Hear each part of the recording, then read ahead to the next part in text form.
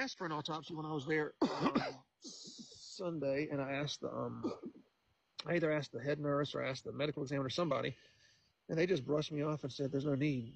There's no need." And I said, "I didn't know anything. I just asked for one just because I thought it was the right thing to do. Not that I thought anything. I just thought that's what you're supposed to do when someone you love dies young. You just ask for an autopsy." And but then I said, well, what about, finding out if she was on medicine or what kind of medicine or if she was pregnant or anything like that? And they said, you need a toxicology report. I said, okay, well, I want that. So they said yes. So a toxicology report was ordered, and I'll have the results of that. I think they said it could take months, but it could be anywhere from 3 more weeks to 3 months. So there was a story.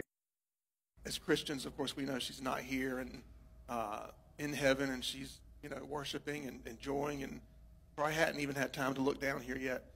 But I got this lay next to her body and spent time with her body about 4 times this week, and each time it still didn't hit me. I thought she was going to wake up. I even tried to raise her from the dead one time this week, and that morning, actually, I went to the mall later. She had bought me this dog tag, and the chain broke, so I went to the mall to get it fixed. And I saw a female about 20, 30 feet in front of me, and she was wearing one of Mica's dresses. And she had the same tattoo Mica has on her arm and the exact same hair. And out of just instinct, I screamed, "Mica!" And the girl turned around, and it was one of her sisters.